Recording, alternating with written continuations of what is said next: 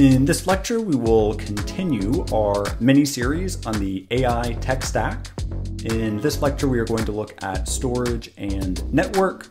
We will start with the different stages of storage, look at storage considerations, and then conclude on network.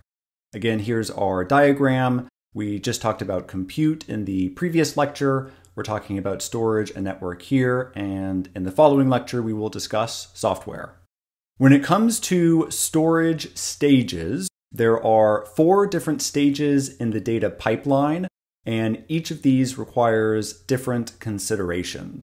The 4 stages are, as you see with this diagram at the bottom, ingestion, preparation, training, and output.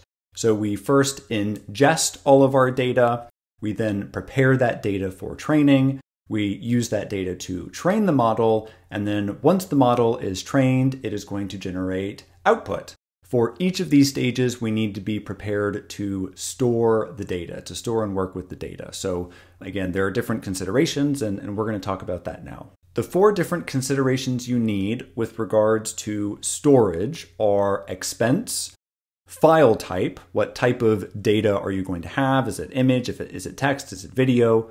You also need to consider whether you are working with structured or unstructured data. Structured data is easier to process. And in an upcoming lecture, we will talk more about data cleaning and so forth. For right now, we have this little diagram that can help us to understand what the difference between structured and unstructured data is. On the left-hand side, we have a number of different shapes, all different colors. This would be unstructured data. And through a process of data wrangling and data cleansing, we will structure that data into nice, neat rows and columns, which we see on the right-hand side. And that structured data is what is best for training. You do need to understand these terms for the exam, the difference between structured and unstructured. And it is important to remember that structured data is easier for models to process. With regards to network, a high-speed network is needed for training your algorithm. Again, the bare minimum that should be considered is a 10 gigabit Ethernet connection. Frontier, the supercomputer we looked at in the previous lecture, transfers data at 12.8 terabits per second, which is lightning speed. I would love to have that. It would probably be a waste though, because I'm certainly not using all of my devices simultaneously. And even if I was, I would not reach 12.8 terabits per second. The network speed is really important for, of course, delivery of the data, which is used during training. And then once we are generating output, the inferences. Again, when we're talking about supercomputers, when we want the best compute possible, we're typically talking about having all of our devices or our supercomputer, what have you, all within the same data center. This helps to eliminate the congestion that would be necessary to disperse that data geographically, to process it at different geographical locations, and then send all of that data back. There are alternatives, however, to having your supercomputer all in one data center. And 2 alternatives are edge computing and Internet of Things. And we are going to talk about both of those in a future lecture, so don't worry about that just yet. Just know that there are alternatives to having all of your compute under one roof.